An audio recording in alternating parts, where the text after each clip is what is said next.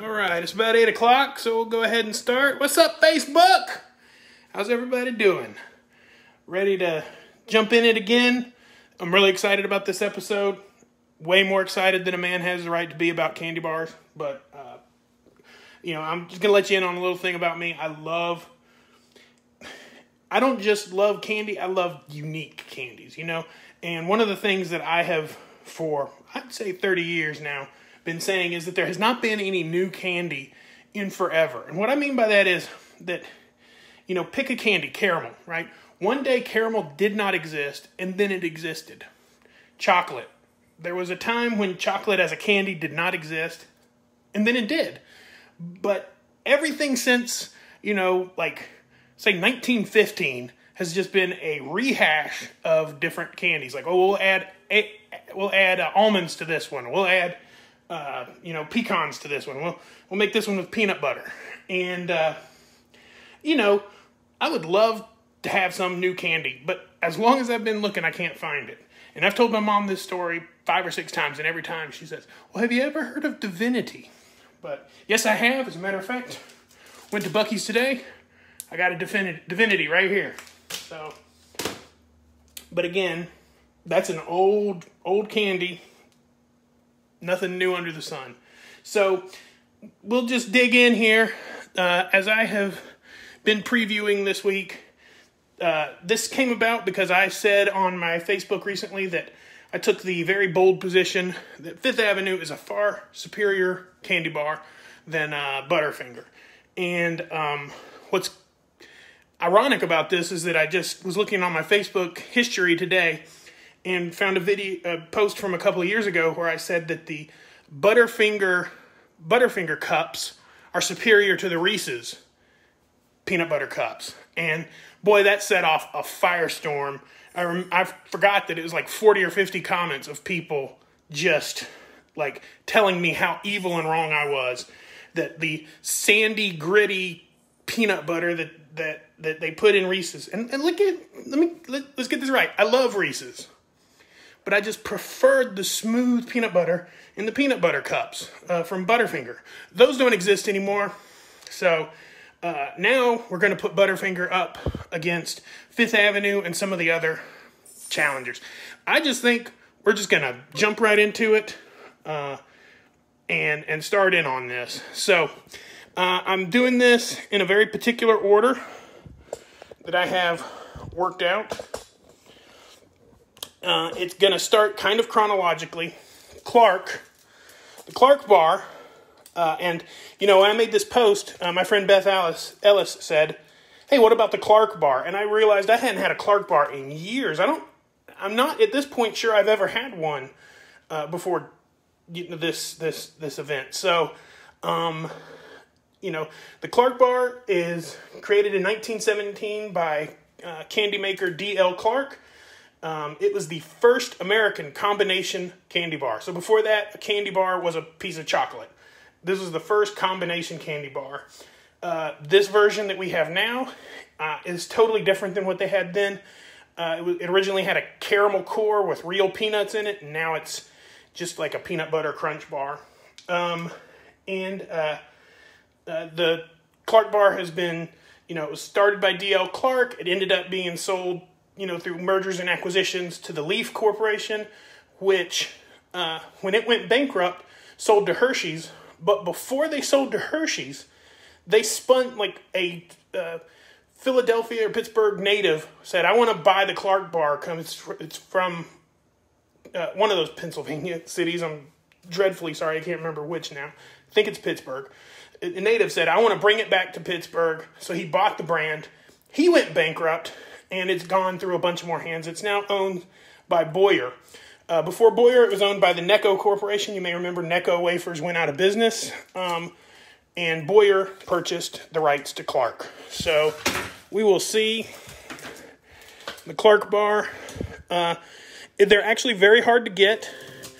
I was almost going to substitute the Clark cups because that was the only thing I could find. But the Clark bar I was able to find one at Rocket Fizz. So we're going to dig into this thing. Yes, my amazing wife said, "Did you think about Rocket Fizz?" And I should have thought of that sooner. I ran over there, and they pretty much had everything that I had been looking for and couldn't find. So I'm going to go ahead and cut into this. All right. So when I cut into this, and I'm going to admit to something, I cheated. I had a Clark bar yesterday when I found these because couldn't remember if I'd ever had one before. And what I want to point out is that this is completely different than what we're going to find in a Butterfinger or a Fifth Avenue. This actually reminds me of these, which I won't be eating this tonight. This is a honeycomb candy. If you've never had honeycomb candy, I highly recommend it. You can usually pick them up at Publix in their international section.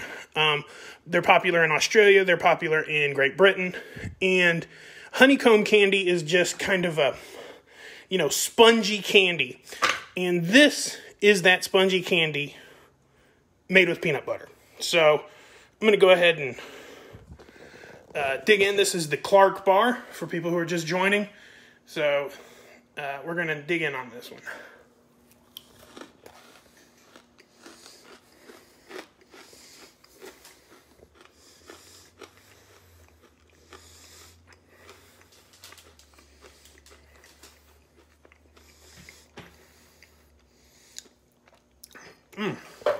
It's actually really good. There's a lot of peanut butter flavor to it.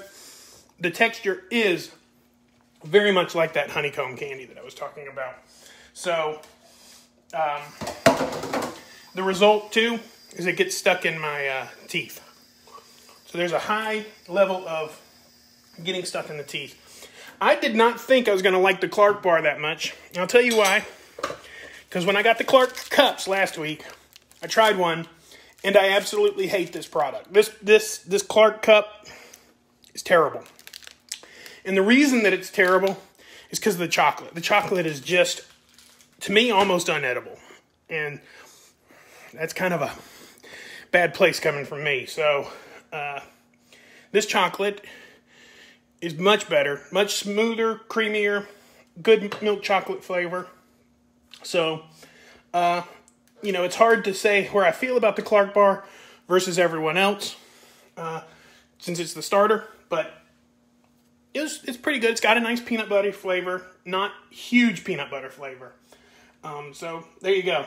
So the second peanut butter bar that hit the market is the Butterfinger. And everyone knows the Butterfinger. It's a hugely popular bar. I think it's number 11 in the United States, most popular candy bar. It was started by the Curtis Corporation in, give me a second, my notes are, it was started in 1923, so 6 years later, after the Clark bar was created. Ended up going to Nestle about 30 or 40 years ago. Nestle just recently sold it to Ferrero, as in like Ferrero Rocher. So it's, and in 2019, Ferrero changed the recipe slightly. They said for better shelf stability and better flavor. So we're gonna see. I know I've had a Butterfinger since then, but my memory is that the Fifth Avenue is better. So we'll see if if that holds up. Got the Butterfinger here. Let me get my camera set up.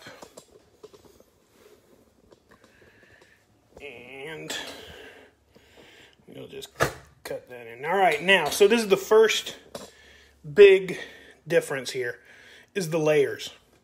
This and the Fifth Avenue have layers of the peanut butter. It kind of breaks into layers. So, I guess we'll just go straight to the tasting.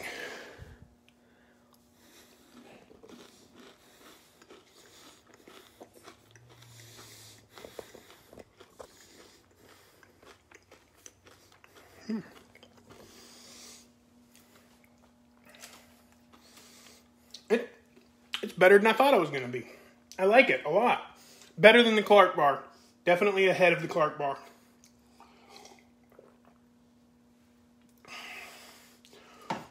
Yeah, rich peanut buttery flavor. It's good. It's real good. So, now the main challenger. Butterfinger Blizzards, fantastic. Let's make this clear. I like all of this stuff. I love candy. I love it all. We're talking about what's the top of the mountain. And so, we're going to go into Fifth Avenue next. And, let me see. See here. So the Fifth Avenue was created in 1936, much later than the other two, by the Ludens Corporation. Ludens makes cough drops. As a matter of fact, when I was a kid, I would get sick and I would be like, can I get Ludens cough drops? Because they taste like candy. They do not taste like cough drops. And the active ingredient in them is pectin. That's the frickin' juice of fruits. Like, that's supposed to make your throat feel better. It's supposed to soothe your throat with the pectin from fruits. That is ridiculous. That's just candy. But I loved them.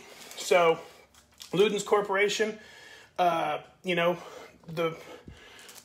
capitalist world did its thing. It moved. It changed hands. And it ended up at Hershey's. And Hershey's has not advertised this bar since 1993. They've still sold them, but they have not put out an advertisement for this bar since 93. I found it at Walmart, hiding behind another display. And then there were tons of them at Rocket Fizz, so I didn't need to crawl to Walmart looking for it. But that's where I found this one. So we'll see. I think I need to leave the wrapper on so I don't forget which one is which. Okay. So now this is, to me, the reason that I say it's my favorite. This is so much less dense. That knife just slid through this thing. This is so much lighter and airy.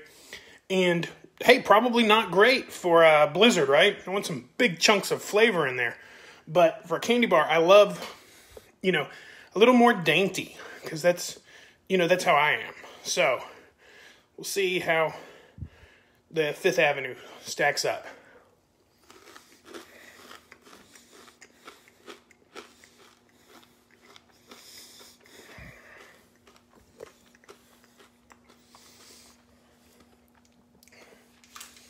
Texture, there's no question.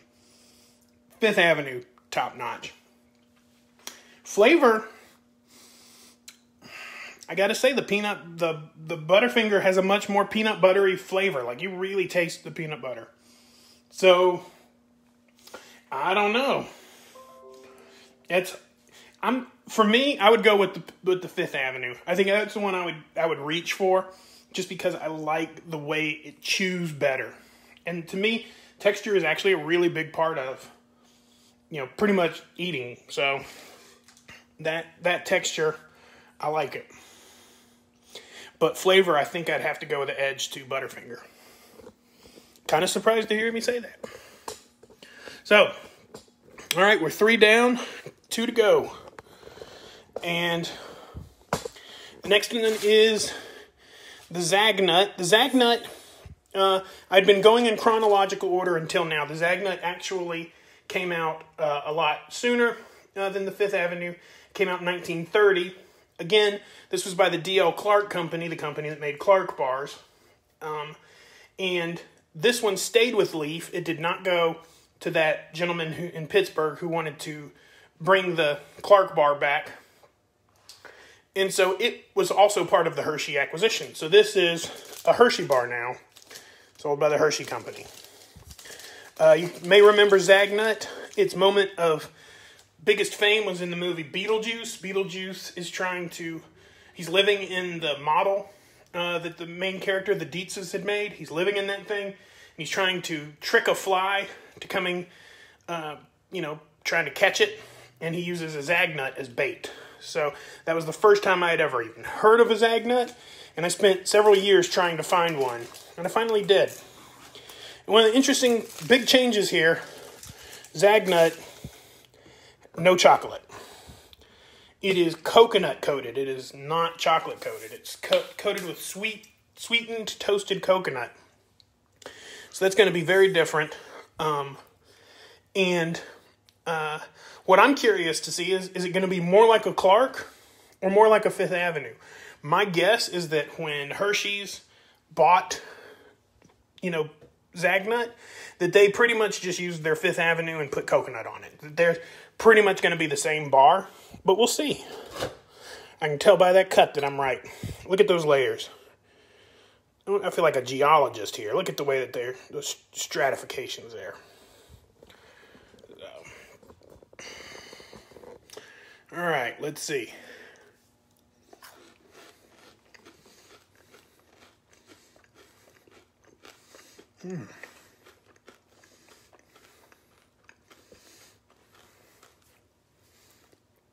Flavor's better than the Fifth Avenue, in my opinion. I love the flavor. I do miss the chocolate. Coconut's fine, but I do miss the chocolate. So I think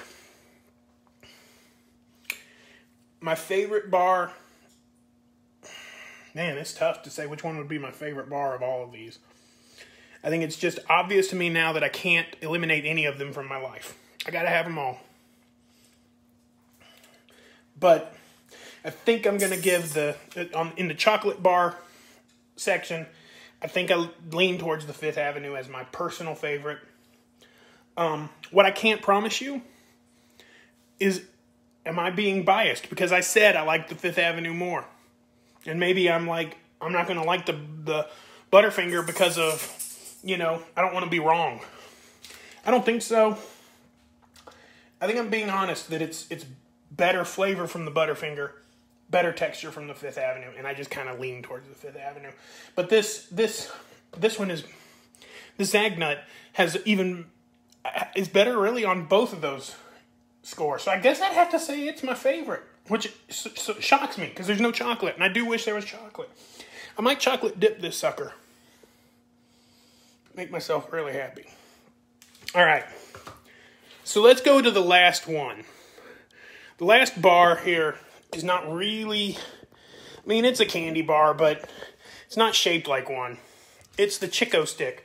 And my friend Beth Ellis said, I'd never even heard of the Chico Stick. Chico Stick come out of Texas. They were the last of these bars. It was invented sometime in the 1950s by the Atkinson Candy Company. They don't know exactly when, or I couldn't find it at least. They used to have a chicken on the label, Chico Stick, and the company used to say, oh, we called it that because it looks like a piece of chicken. But they found out that people weren't buying them because they thought it would taste like a chicken. So they've kept the name, but they have removed all chicken references. And if you even go to their website today, they say that the name, a salesman came up with the name and it sticked, and it stuck. That's all they'll say. They won't say, because they think it looks like a piece of chicken. So we'll cut this open. One of the things that's interesting about Chico Stick, and the reason I have two, is that this one has no breaks in it. It's completely solid. Very rare to find a Chico Stick that has not been broken. And I'll show you what's actually interesting about that fact. Well, maybe I'm wrong here. Here's the Chico Stick. This one's broken in two pieces.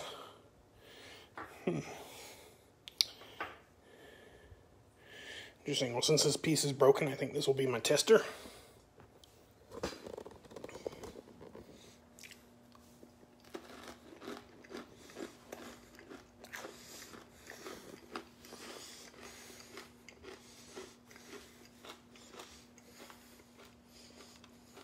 Tastes like chicken. No. It's good. The peanut butter flavor, not as strong. The center, much more dense. And the coconut flavor is really stronger. And I kind of liked how light it was on the Zagnut.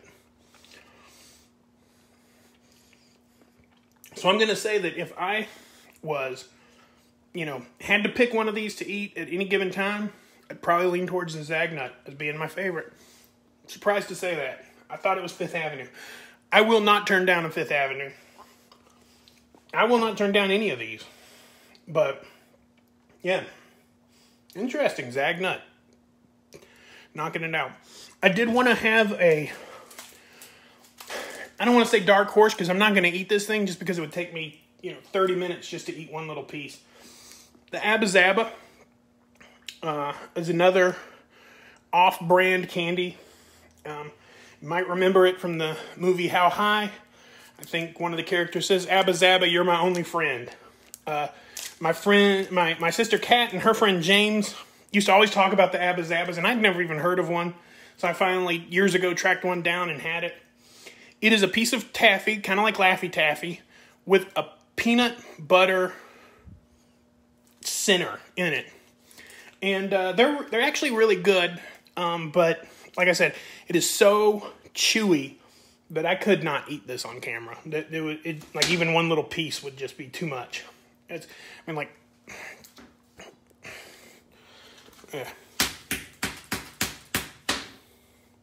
That is a hard piece of candy right there. So, no, we're not going to do that. So, then closing it up, I do have, that was really what I wanted to go over. Big shocker tonight that the Zagnut fared as well as it did.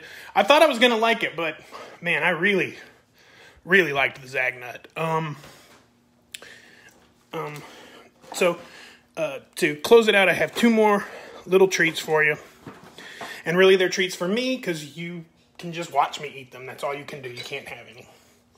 One, I love fried pies with chocolate pudding in them.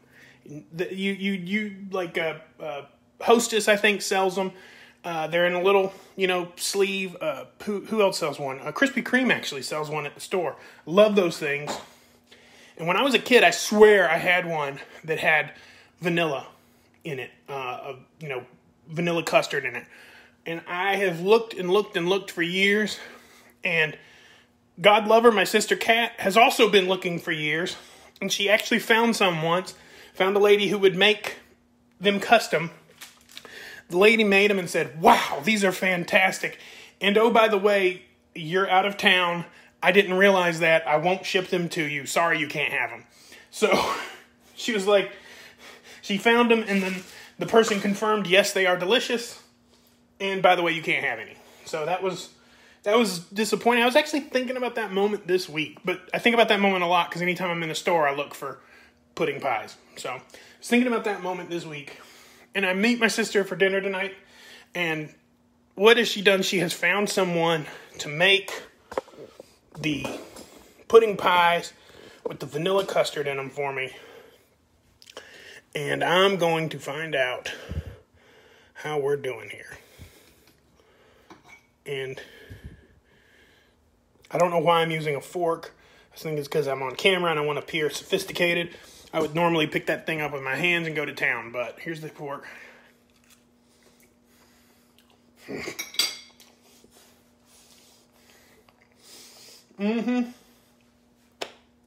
Thank you, Catherine. And for everyone else, I'll post a link in the show notes. Emerald Bakes, that's where she was able to get it from. They made it for her. Reach out to her on Instagram there. Maybe she'll make you some. They're fantastic. Fantastic. I remember I get no financial backing for saying that. I'm just saying it because I loved it. All right. So, almost done. Last little surprise here. Yesterday when I was at Rocket Fizz, I found something that caught my eye. Has nothing to do with anything else we've said today. It's a ghost pepper gummy. You know I like hot sauce. You know I like hot stuff. I like gummies too. We're going to see how this works. If this works. This bag is thick. It says tear into some... I can't tear into nothing. All right. Oh gosh. There we go. I'm not going to eat this whole thing now. Smells like a cherry gummy. I smell nothing but the cherry flavor.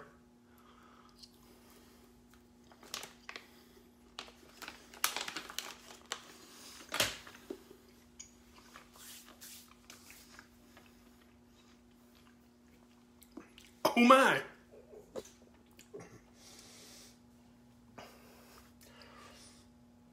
That's pretty spicy. There is definitely ghost pepper in there. I taste the ghost. Yeah. I'm not dying yet. I'm going to drink a little water. That might make it a lot worse.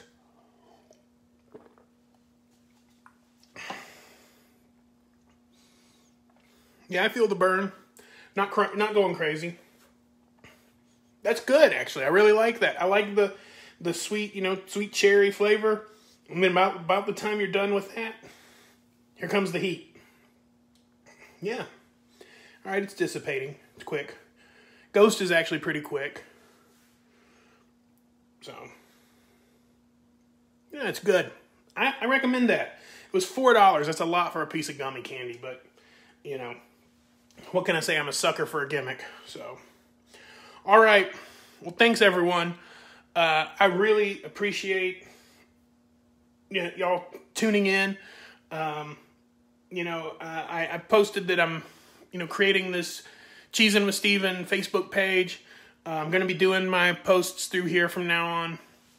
The main reason is because a lot of people who aren't on Facebook wanted to be able to see it, and I don't want to open up my wall. So I want to be able to share these outside of the Facebook community. I wouldn't mind for people who I don't know to start watching, though I don't think that's very likely.